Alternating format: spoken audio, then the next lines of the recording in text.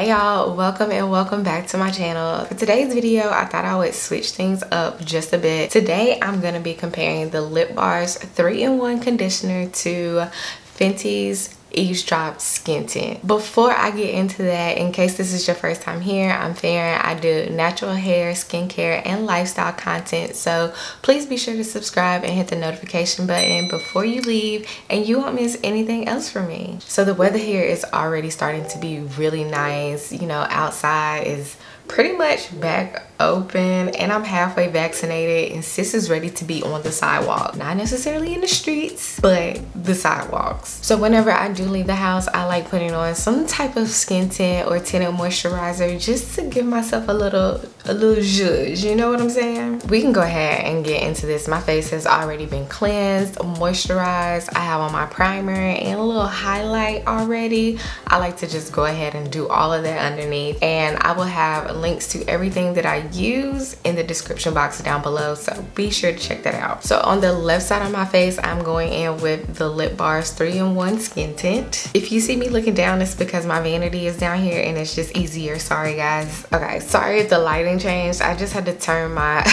my light down a little bit just so you can hopefully see. But yeah, I have the shade Almond Joy and I'm just going to put this directly onto my skin like so. The Lip Bar actually comes in 8 different shades.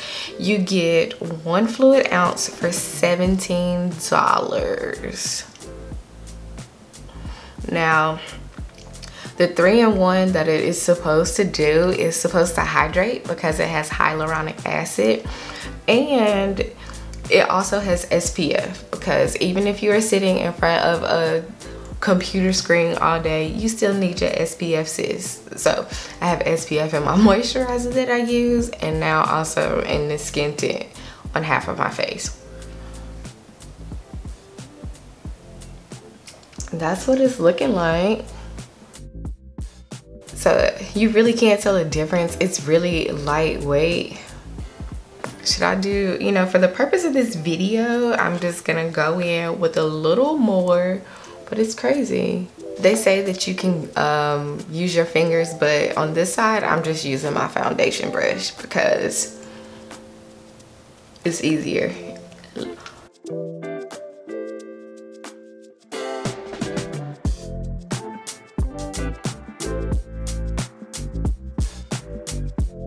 Okay, so this is the Lip Bar side, and this is nothing side.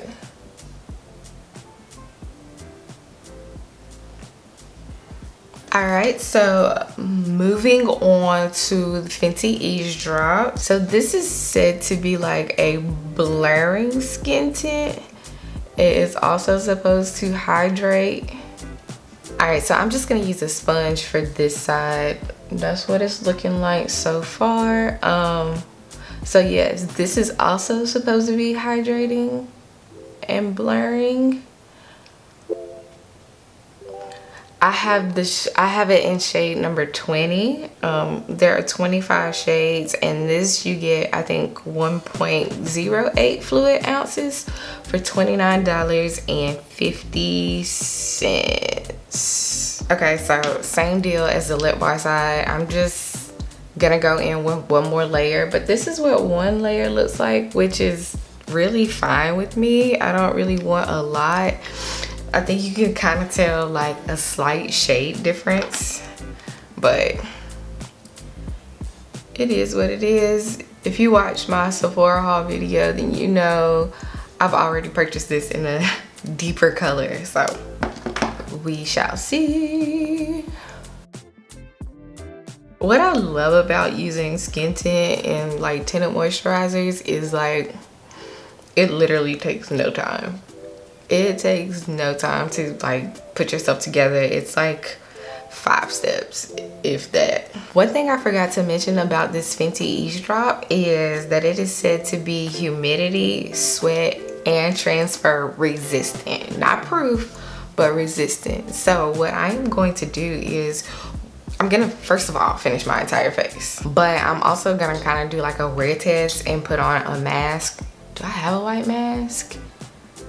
And just kind of see how much it transfers, if it transfers, and all that good stuff. So let me go ahead and finish this up and I'll be right back. This is my face completely done.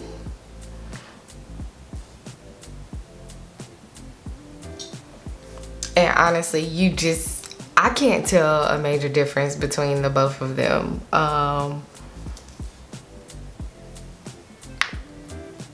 No. So like I said, I'm just gonna come back in a few hours and just kind of see how it wears, see if I can tell a difference between the two at that point, and just kind of wrap up this video and see what you guys think. And put some earrings on. Alright, so it's literally been like 11 hours and this is what my mask looks like. I'll probably just insert some footage because this is probably too bright, but this is my face. I haven't touched up. I haven't put any powder on. I've been outside to my mailbox like twice and I've worked a 9-hour shift. So both of the skin tints, moisturizers, whatever you have put in work, they're still there. This is the lip bar side and it still looks good in my opinion. This is the Fenty side. Still looks good in my opinion. Don't forget, I am an affiliate of the lip bar, so if you place an order, you get 10% off using my code Heyknottygirl. So definitely check that out in the description box if you are interested. But honestly, I feel like it just comes to a matter of preference. I don't think you could go wrong with either one. They both were kind of transfer resistant, and I mean, and that's all that I really have for you guys. Don't forget to give this video a thumbs up if you enjoyed it. It really helps out my channel. Thank you guys so much for watching and your continual support. It just means the most to me, I swear. And I will see you all in the next one.